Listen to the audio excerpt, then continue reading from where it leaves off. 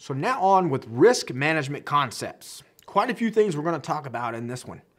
Threats and vulnerabilities, our risk assessment and analysis, the risk assignment and acceptance, countermeasures, the implementation of those countermeasures, the types of controls we're going to have, our control assessment and monitoring and measurement, our asset valuation, reporting, continuous improvement, because we always want to move forward, and then finally wrap it up with some risk frameworks. So there are some risk management concepts that you need to know as a CISSP. They are heavy on you knowing your vocabulary. You're going to be asked a series of questions, paragraph form type questions, that you need to be able to pick out keywords. Some of these keywords is what I want to talk about right now, like risk. All right, risk is a function of the likelihood. That's what we need to associate there. Risk and the word likelihood. So it's the function of a likelihood of a given threat source's exercising a potential vulnerability, and then the resulting impact of that adverse event on the organization or on your company. So the risk is the likelihood of somebody doing something to cause you problems, to put it in layman's terms. A threat source, we're going to talk about that here in a second, and a vulnerability is a weakness. So the threat source is the somebody. The vulnerability is the weakness that they're doing something to take advantage of you. Now, likelihood is probability. So the probability that a potential vulnerability or weakness may be exercised within the construct of the associated threat environment inside your organization, in other words. So the likelihood is the probability of a weakness being exploited inside of your company. A threat source, either intent and method targeted at the intentional exploitation of a vulnerability, or it could be a situation or method that may accidentally trigger a vulnerability. So a threat source is what's doing the bad thing, regardless if it's intentional or not. Sometimes we have accidental things, for lack of a technical term, go on inside of our organization. Somebody fat fingers something when they're typing in a password, so that could create an incident if they've forgotten their password now because they typed it in wrong. That's accidental, right? What if somebody accidentally knocks something over on a computer and liquid gets down in there? Again, that's a threat source. The risk of something happening was the computer sitting on the floor by the water cooler. That's accidental. Could be a hacker has gotten into your system, or there's a disgruntled employee and we have an insider threat. Those are all threat sources. Some of them intentional, some of them unintentional. So a threat is the potential for a threat source, that person, to exercise a specific vulnerability. And again, a vulnerability is a weakness. And we're going to say that, talk about that here in just a second. But we keep talking about these and all these other concepts. So it's important that you know what a vulnerability is. So what is a vulnerability? A flaw or a weakness in a system's security procedures, the design, the implementation, or the internal controls. So associate vulnerability and weakness is what we need to, keyword associations there. Now, again, these vulnerabilities could be taken advantage of, right? Could be exercised accidentally or intentionally and result in a security breach. I haven't talked about that one yet. Or a violation of our security policy. So the threat source takes advantage of our weaknesses, which is a vulnerability. Now, we could have impact when that happens. That's the magnitude of harm that could be caused by a threat's exercise of a vulnerability. So the threat takes advantage of a weakness, your vulnerabilities, and that has an impact on your organization. Now, what are they going after, though? You know, we have a threat source coming in. They're going after your assets more than likely. Anything of value that's owned by the organization. And we've talked about assets. We talked about that being the physical equipment, our computers, servers, laptops, firewalls, switches. We also talked about assets being data or personnel. So assets include both tangible items like information systems, data centers, servers, laptops, physical property, your filing cabinets, office equipment, your chairs, things like that, and intangible objects or assets like intellectual property, your data, what you've come up with, and stuff like that. Now, we could put in place a safeguard. So we know there's a risk, the likelihood of something happening, because we looked at our vulnerabilities, the weaknesses that we have in our organization. And in our risk assessment, we're going to look and see what the vulnerabilities are and what threats could take advantage of those vulnerabilities, what the risk is, because we need to know the impact of the threats that are taking advantage of that vulnerability, because they are going after our assets. So we need to put safeguards in place to hopefully countermeasure this, to stop them from coming in. So a safeguard is anything that removes or reduces a vulnerability or protects against one or more of a specific threat that we've identified. Now, this could be installing a software patch, making a configuration change on a router or a firewall or a system, hiring security guards so they can protect the physical perimeter, altering the infrastructure. Kind of goes along with configuration changes, but we could alter the infrastructure a little bit, maybe change vendors, have some diversity in there. Modifying the processes of how things are done inside the organization internally. Improving our security policy. Something has happened. We know there's a weakness here, so we can go back and tweak our security policy now. Training personnel to be more effective or train them more effectively could be a safeguard. So now they know what to look for. They know how to recognize social engineering or phishing attempts or tailgating. We could electrify a perimeter fence. That's a safeguard, right? Definitely keep me off of that from climbing that fence. We can install lights, right? All of these things are examples of safeguards, things that we're putting in place to reduce our vulnerabilities. Could be any action or product that reduces risk through the elimination or lessening of a threat or vulnerability anywhere within an organization. So it is important to remember that a safeguard or security control, right? I've mentioned control a couple times, but a control is a safeguard, something we put in place to minimize those threats. Now, it doesn't always involve the purchase of a new product. All right, it doesn't mean, well, we have these threats, we have these vulnerabilities, let's go get the latest and greatest network device like a firewall and stick it in place there to stop everything. It doesn't always need to be like that. We could reconfigure existing elements, existing infrastructure inside of our organization, or remove elements from the infrastructure that may be causing vulnerabilities in the first place. Maybe we have old equipment. Maybe we have older servers. Maybe we have older software running on those servers, and the vendor is no longer supplying updates or patches to that particular application or software that you have for your organization. You may have to get rid of it completely. It may be an older operating system that's no longer supported. So we're going to have to upgrade or make changes to the existing elements, the existing infrastructure that we have. Those are all examples of safeguards, countermeasures, or controls that we can put in place. Now, what about an attack? Is an attack and a breach the same thing? Kind of, but kind of not.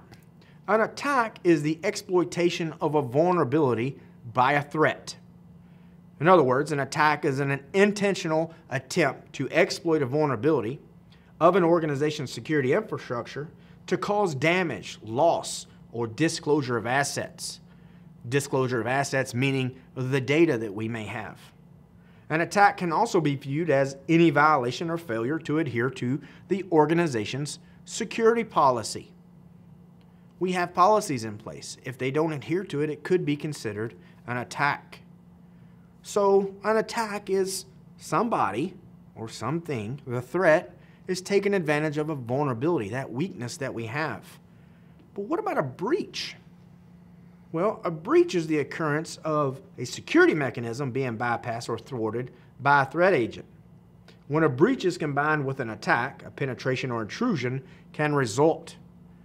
So, an attack can take place and somebody could attack our network or attack our system, but they may not get anything, right? They may not obtain any of those assets like the data. A breach, however, is an attack where they've gotten in, penetrated controls that we have in place already, and maybe access some of that data. So a penetration is the condition in which a threat agent has gained access to the organization's infrastructure through the circumvision of security controls and able to directly imperil assets, meaning they can get to the data. So if they can get in as an attack, if they can attack our system and they can get to the system, but then penetrate the system to get to the underlying data, our assets, then that's the problem that we really should have, or we're really going to have, is now we have a breach or a security breach, which is the taking of information. We're attacked daily, all right? You may be under attack, your network may be under attack all the time. As a consultant, I see this quite a bit. There's attacks throughout networks. That doesn't mean there's a breach necessarily, but somebody may be doing, say, a port scan or a ping sweep. That is a type of an attack, right? They're looking to see what's out there. They're looking for vulnerabilities, because if they find a vulnerability, they may have an exploit for that vulnerability, so they can take advantage of that. And who's this they I'm talking about? Those are the threats, right? So the threats are looking to see what's out there, and they may attack you. If they are successful in penetrating in, that's a breach. Some other concepts that we need to be familiar with is MTBF, mean time between failures. So something may happen. We may have a failure. But what is mean time between failures? Well, that's the measure of the anticipated incident of failure for a system or component. This defines reliability for us. So another one we need to be familiar with, mean time to failure, MTTF. Now this is the average time to failure for non-repairable systems. And then we have mean time to restore, MTTR. This is the measurement of how long it takes to repair a system or component once the failure occurs. So usually you'll see that one in like an SLA. It says, well, if we go down, the MTTR is 10 minutes. Saying, well, we're going to be down, we say we're going to take 10 minutes to get the component failures back online. Recovery time objectives, RTO. The maximum downtime considered acceptable for a process or service. So you may ask in an SLA, what is the RTO? You know, what is your RTO? I'm the service provider. You're my customer.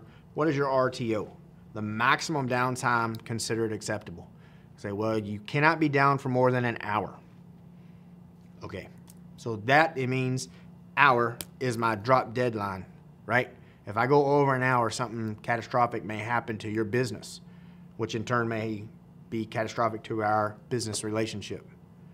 Recovery point objective, RPO, defines the point to which a crashed or failed system needs to be restored.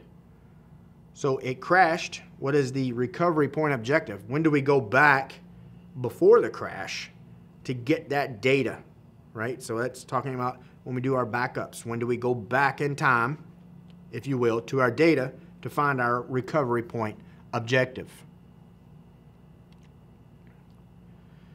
Now, we mentioned threat sources quite a bit, or I've mentioned them, I guess. And we said those are the things that are doing the bad stuff. And it could be unintentional as well. I can't say it's all bad, but we need to define what some of these threat sources are. We can have human threat sources, We hear about these all the time, the data breaches. This could be a malicious insider or malicious outsider.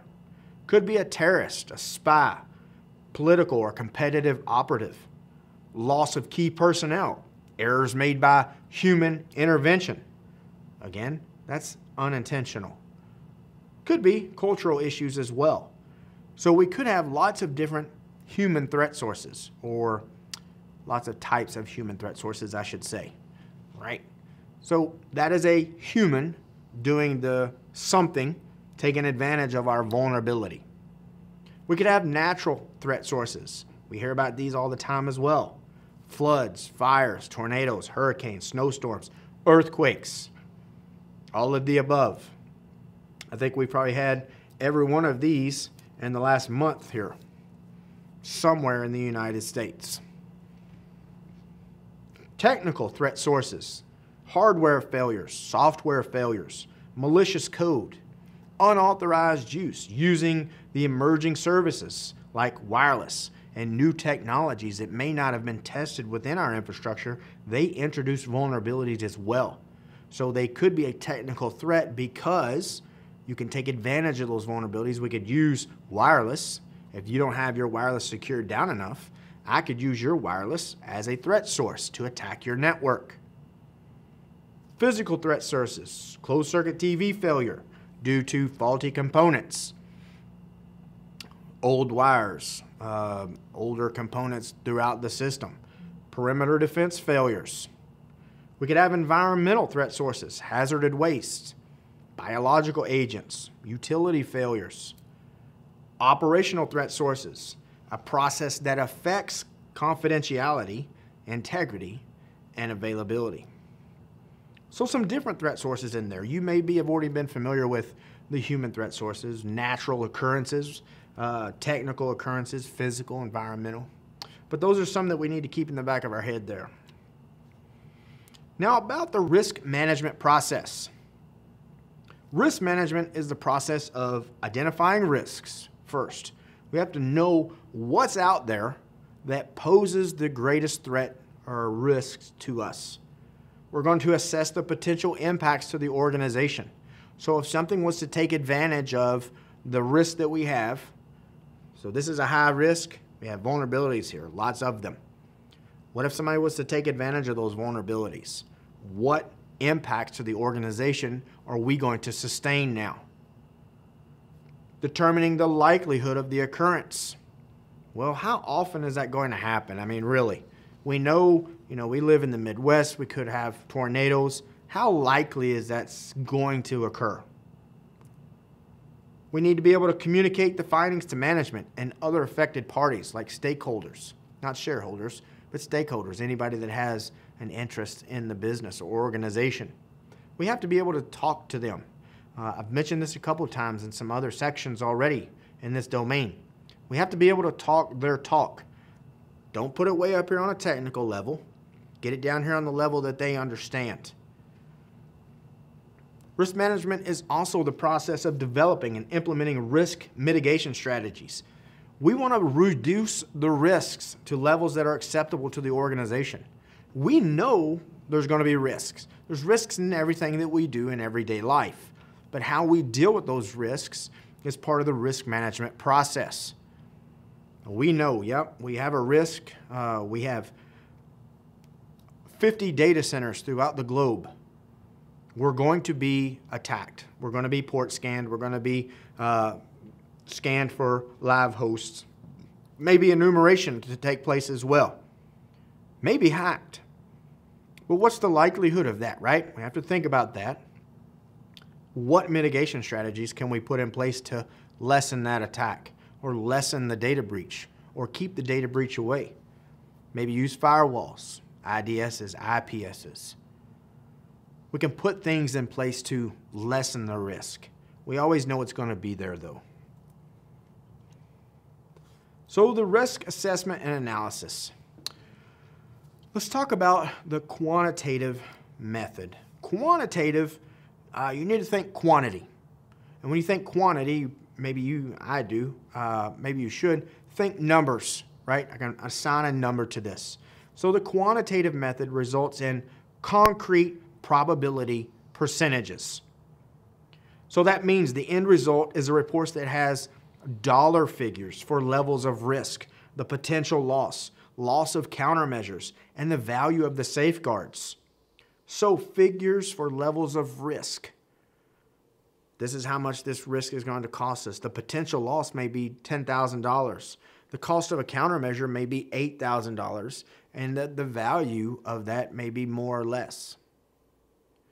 Now, this report is usually fairly easy to understand because it looks like a budget report. It's usually on some type of spreadsheet, or I don't want to say accounting software, but it deals with numbers, right? This is a quantitative method. So we're dealing with numbers. We're dealing with dollar values.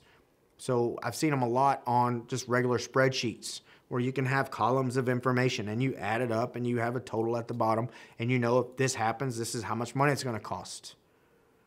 Now, quantitative analysis is the act, and this is the important part. This is the act of assigning a quantity to risk. We're placing a dollar figure on each asset and on each threat. Now, we can't do purely quantitative analysis.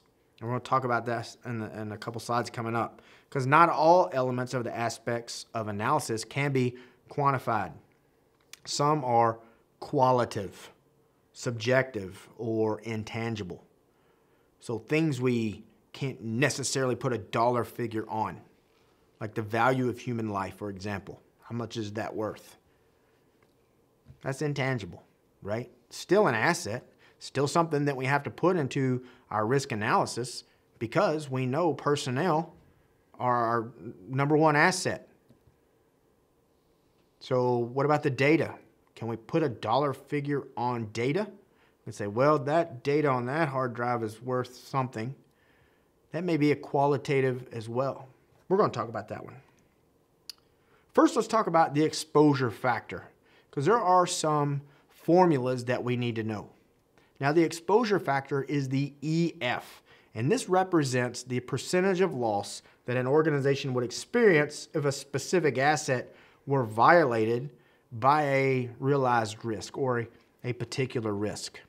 So the exposure factor is the percentage of loss. How often, I guess, is what could happen. Now, the EF can also be called loss potential. That's where I say could happen, because it is the potential of this taking place. Now, most cases, though, a realized risk does not result in a total loss of an asset. It may just be part of the asset. It may only be down for so long, for example. You know, it's not, you're under a DOS attack, denial of service attack. You may be down for an hour. The exposure factor would be an hour. It's not down indefinitely, unless they really had a good attack. But you may be down for just a little bit.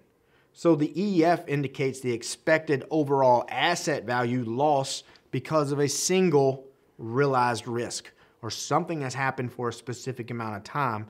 That's the exposure factor. How long was it exposed? Now, the EF is usually a small number for assets that are easily replaceable, like hardware, right? We've talked about data and we've talked about personnel. Personnel, irreplaceable. I mean, you can hire somebody else, but the loss of life is irreplaceable. If I lose a data center, I can buy more hardware. Not a problem, right? I need a budget for it. But as far as putting a new server in there, it's not that hard. Now, the EF can be very large for assets that are irreplaceable or proprietary, like product designs or databases of customers.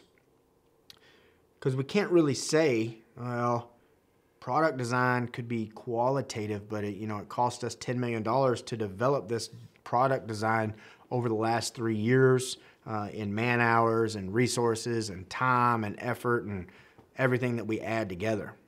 Now, keep in mind that EF, exposure factor, is represented as a percentage. Now, something else we need to know about is called the SLE, single loss expectancy. And that's how much we expect to lose per time, per loss. So the EF is needed to calculate the SLE. The exposure factor is needed to get our single loss expectancy. Again, SLE is the cost associated with a single realized risk against a specific asset, something that's worth something. Now, this indicates the exact amount of loss an organization would experience if that particular asset were harmed by a specific threat, taking advantage of, say, a vulnerability, that one of those weaknesses that we talked about. So the SLE is calculated using this formula right here. AV times EF, or asset value, times the exposure factor, again, which is a percentage. Now we also have something called the annualized rate of occurrence, the ARO. This is the expected frequency with a specific threat or risk will occur within a single year. The word annual, annualized, should give that away. So an ARO is how many times it's going to happen in a given year. Now it can have a range of 0, that no risk, no threat, everything's cool, to a very large number, indicating that the threat or risk could occur pretty often. So it can be 0, like, oh, it never happens. That's awesome. You don't think that's going to happen, but that's awesome. Or it could be 12, once a month, 24, twice a month, 6, every other month. Now, calculating the ARO can be a little complicated. It can be derived from historical records, statistical analysis, or just plain out guesswork. Think about it. Think about those natural threats that we talked about, and then think about meteorologists. They do a pretty good job, but they're not perfect. They don't get it right every time because they're looking at statistical analysis. Sometimes it's plain old guesswork. There's a warm front coming in. We have this and this. The conditions are good for tornadic activity. They talk in probabilities all the time. 60% chance of rain, 40% chance, 43. Well, to me, between 40 and 43, when it's talking about rain, it's not much of a difference. But in other things, it could be a big difference. So again, it's statistics, the analysis of those statistics, and just plain guesswork or the historical records. ARO calculation is also known as probability determination. So if you're looking at probabilities, you may think of annualized rate of occurrence. Now, another one you need to remember, another acronym, ALE, annualized lost expectancy. So again, annualized, meaning we're talking about the whole year. So to get our ALE, we need to see what our SLE is, right? The single loss expectancy. It happens once, that's what we're going to lose. So we take the SLE and we multiply it times the ARO, the annualized rate of occurrence. And we get our annualized lost expectancy. So ALE equals SLE times ARO. So if the single loss is $1,000 and the annual rate of occurrence, is 4, 1,000 times 4 equals 4,000. So our annual loss expectancy for that particular risk is $4,000. And that's going to be important because we want to minimize risk, right? We talked about that. We want to try to lessen the risk as much as possible. Well, if we know we're going to lose $4,000, what can we put in place to help lessen that? Is there a way we can bring that in and say, well, the annual rate of occurrence now is only 2. So our annual loss expectancy now is $2,000 and we're saving $2,000. But at the same time, how much did that control cost? Because if it costs more than what we're going to save, it's not a good investment. So those are things that we have to keep in mind. That's why we need to know the exposure factor and percentages to get our single loss expectancy. Take that single loss expectancy, multiply that times however many times it's going to happen a year, the annualized rate of occurrence, the ARO, and that's how we're going to get our ALE, annualized lost expectancy. Now, those were all quantitative analysis. Well, earlier we said we can't just do quantitative analysis. We have to do qualitative too, thinking about quality, I guess, if you will. So a qualitative risk analysis is more scenario-based than calculator-based, right? We can't really assign a number, say this is going to happen this many times, and say, okay, this is how much money it's going to cost us a year. So rather than assigning exact dollar figures to possible losses, you rank the threats. You put them on a scale and you rank them and think about the risks, the costs, and the effects. And for each organization, it's going to be different because what you see as a high risk, I may not. And what you see as a high asset or a critical asset, I may not. So this could change, but for the most part, you're going to rank them. Instead of saying, well, that's worth 1,000, that's worth 2,000, that's worth 10,000, that's quantitative. I'm assigning dollar values. This is qualitative. I say, well, that's pretty important. That's not as important. That's very important. So we can rank those. Now, since purely quantitative risk assessment's not possible, like we said, it's not advisable anyway, balancing the results of quantitative analysis is going to be essential using qualitative analysis. So when we take quantitative and we put it with a qualitative analysis until the final assessment of an organization, that's known as a hybrid assessment or hybrid analysis because we're mixing two different ones together.